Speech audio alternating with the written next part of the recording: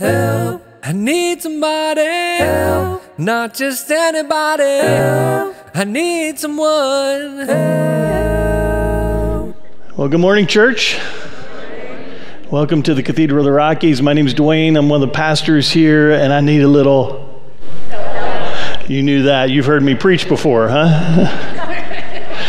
Well, welcome. We're glad you're here. I ran into a friend the other day and I went, Pastor Dwayne, I'm so glad you're back in Boise. I can't wait to hear about the Camino. When will you preach on that? And I went, well, I kind of did that the last 3 weeks. So if you happen to still be on vacation or miss that, you can go to our website or Google All Means All podcast, and it's out there on the All Means All podcast, and you can connect that way. But today, we're going to start jumping into the gospel according to the Beatles. Some of you, this will be a flashback. For some of you, you'll just have to Google it, all right? Get out your Guitar Hero. You'll figure it out. But we're starting with this song, Help. Let's try it. Let's see if you can help me. Help. I need somebody. Help. Not just anybody. Help.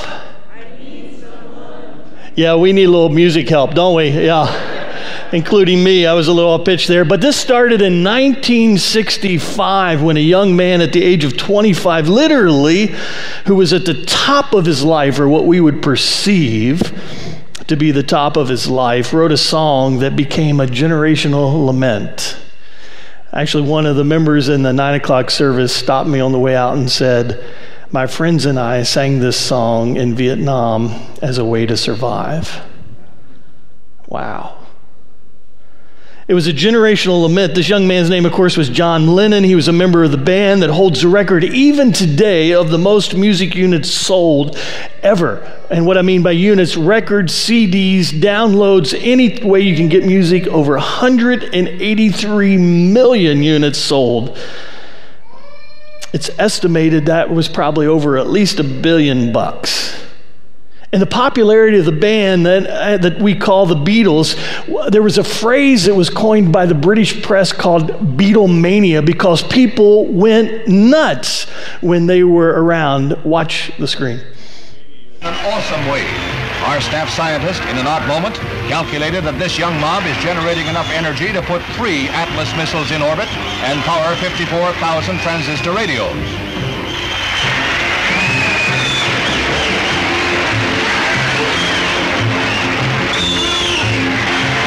Some of the fences hold, others do not.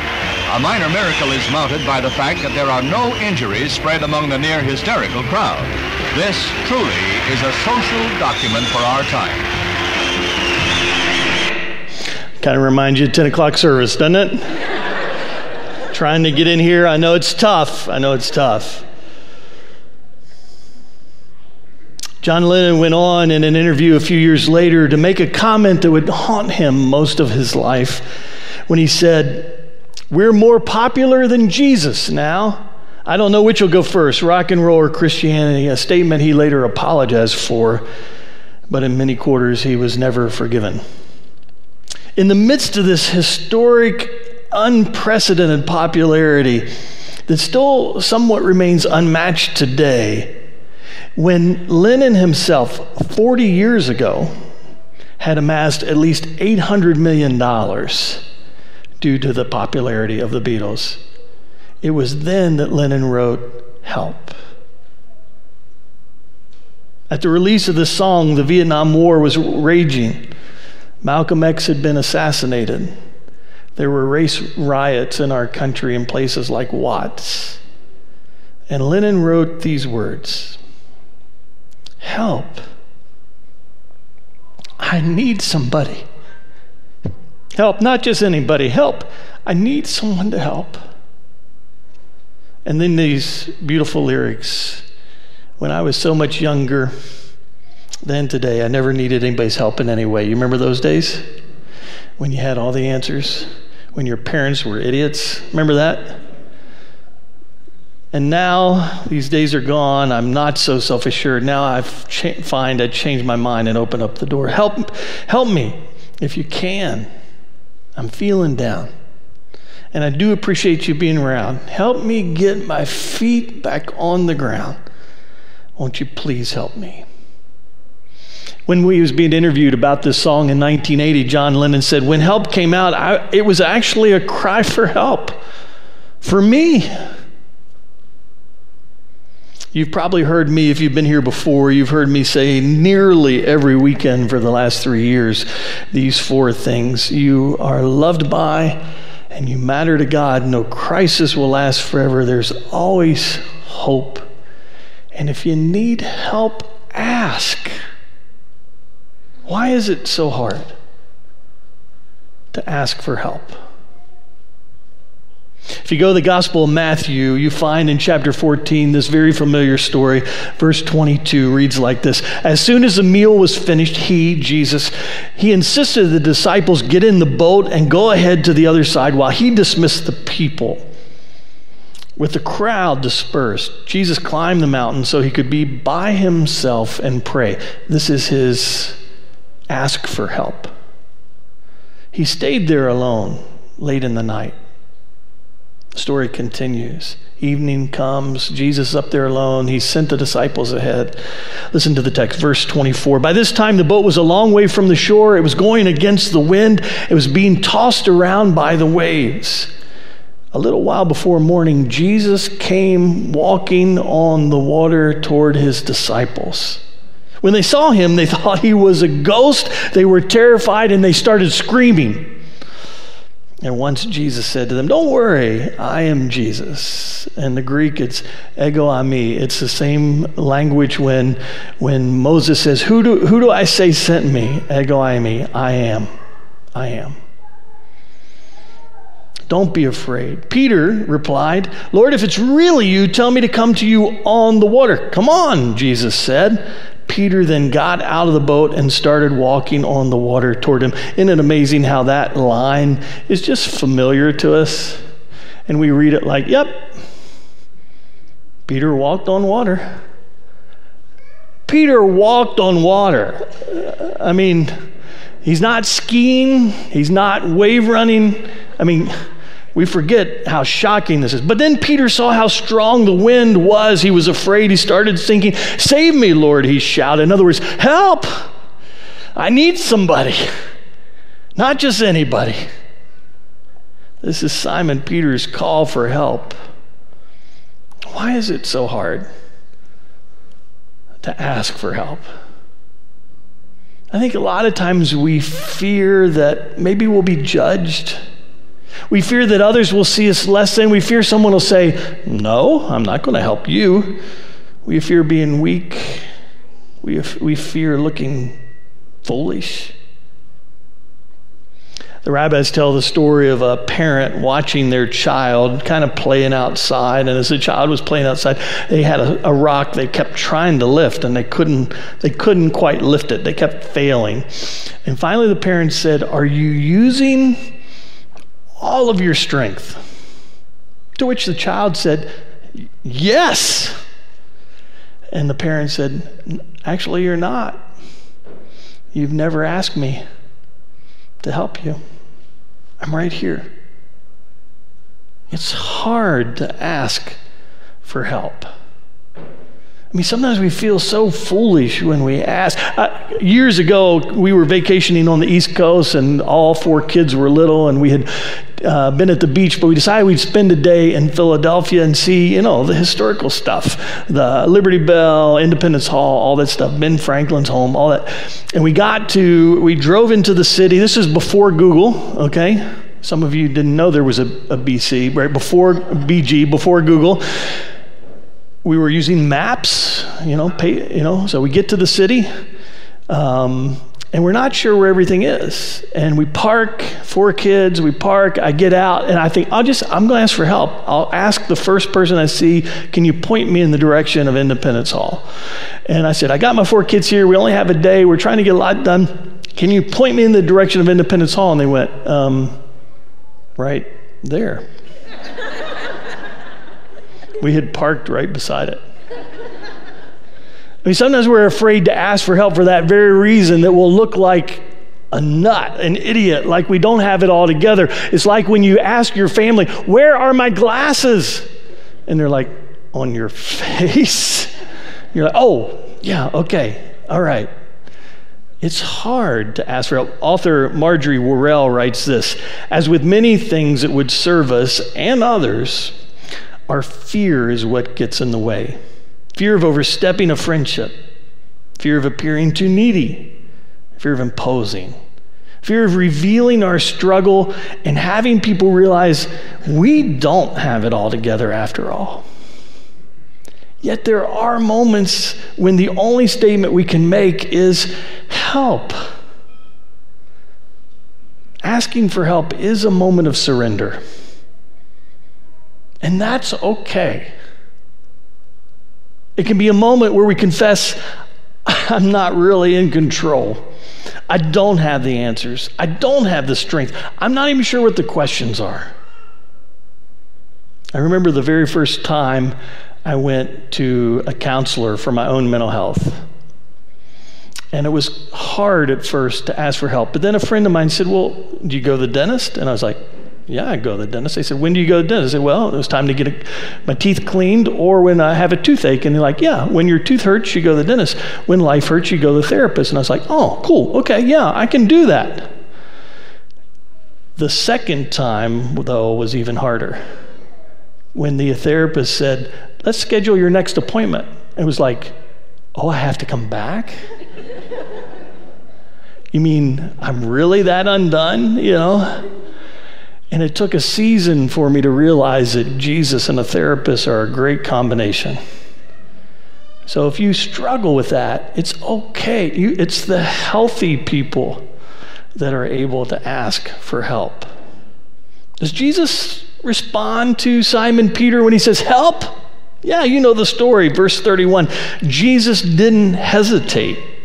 He reached right down and he grabbed his hand and he said, faint heart, what got into you? And then he pulls Simon Peter up and restores him to community in the boat.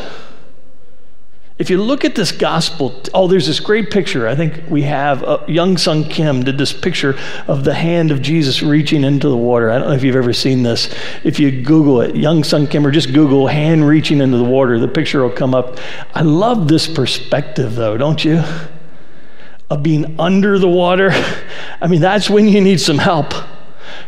I need the hand of God at times, right, to come and meet me right where I am. If you look at this gospel, chapter 14 of Matthew, you'll find out it's a whole chapter of seeking help. It begins with Jesus hearing that his cousin John the Baptizer has been killed by the state. Herod has had him murdered. And word comes to Jesus, your cousin's dead. And like any of us in unexpected grief, he seeks to find some help. And so it says Jesus looks for the lonely places. He goes to the lonely places to be alone and to be present with God. But when he gets there, the people have followed him. Why? They need help. And then like sheep without a shepherd, Jesus teaches them. How can he not help them even in the midst of his own need for help?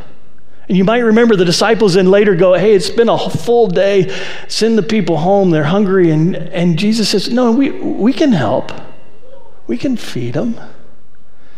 And then he sends the disciples ahead and they have that moment in the storm. And again, Peter says, help. And Jesus helps. Could it be that our help will come when we're willing to help others even in the midst of our need? In the midst of our own problems, if we're willing to be merciful to others?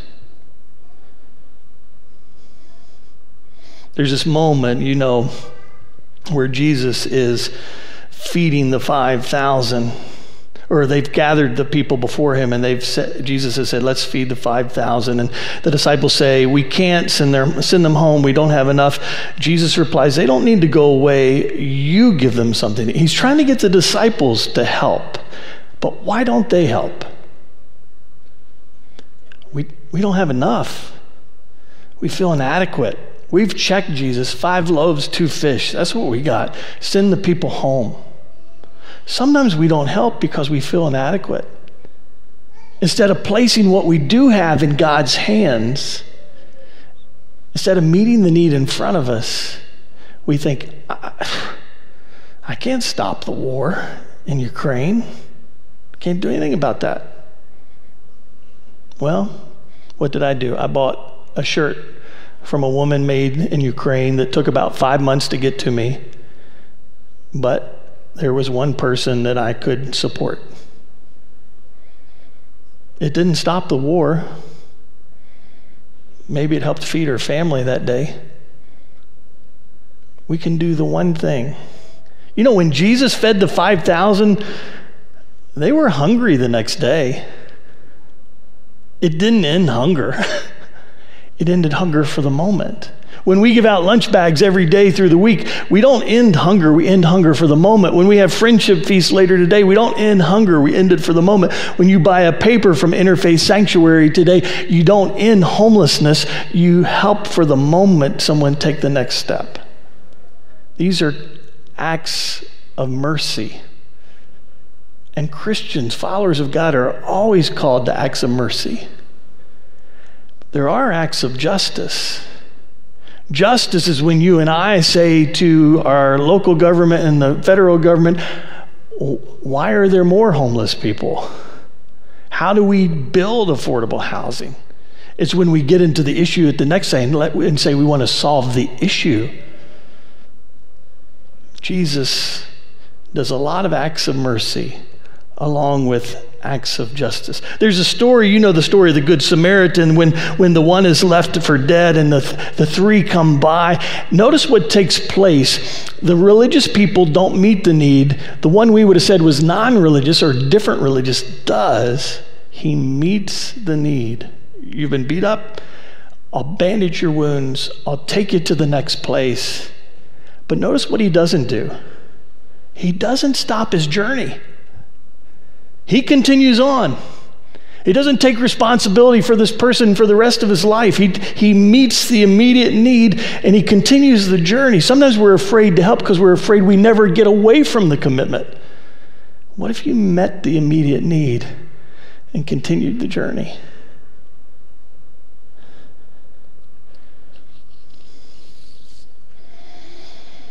Does Jesus ever ask for help? I think there's lots of places where Jesus asks for help.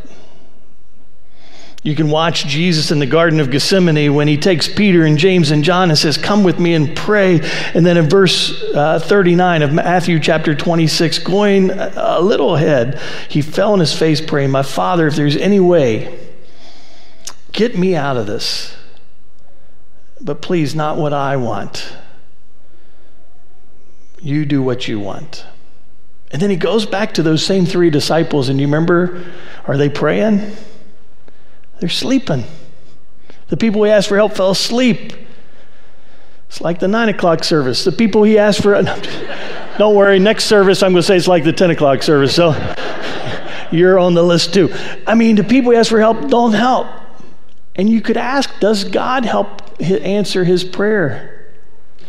God, if you can take this from me, if you can do it another way, do it. Kind of silence.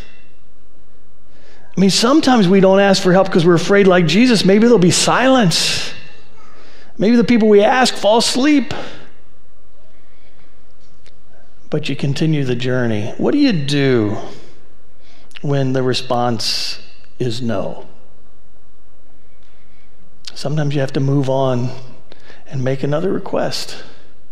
Sometimes you have to ask someone else. Sometimes you might have to take a step yourself that you never expected. Sometimes you might have to reconsider what it is you're asking. Why isn't anyone willing to help with this? What am I asking? Is it more than people can bear? Well, today I want you to get this. The gospel according to the Beatles is a gospel that says it's okay to ask for help. It's a gospel that says it's okay to be the answer to someone else's request. Hear the words again. When I was younger, so much younger than today, I never needed anybody's help in any way. Now these days are gone. and I'm not so self-assured. And now I find I've changed my mind and I've opened up the doors. Help me if you can. I'm feeling down. Help me. I do appreciate you being around. Help me get my feet back on the ground. Won't you please help me? Here are the 2 action steps today. First is be open to God's help. If you've made a request, are you open to it? And are you open to seeing it come from an unexpected place? Be open to God's help. And last, each morning, can you ask God, maybe in a prayer, how can I be the answer to someone else today? How can I help someone out? Are you willing to watch so that you can offer help? Let's pray together. Hey, God, thanks for the privilege of coming together for worship. Thanks for the chance to be in this space. Thanks for music that it can inspire us, that can even contain your good news. It's okay to ask for help. Be with us as we continue to worship. Be with us as we make our request of help, and be with us as we try to be the answer to someone else, as we serve in the midst of our own needs. It's in the name of Jesus the Christ we pray. Amen. Amen. Help, I need somebody. Help, not just anybody. Help, I need someone. Help.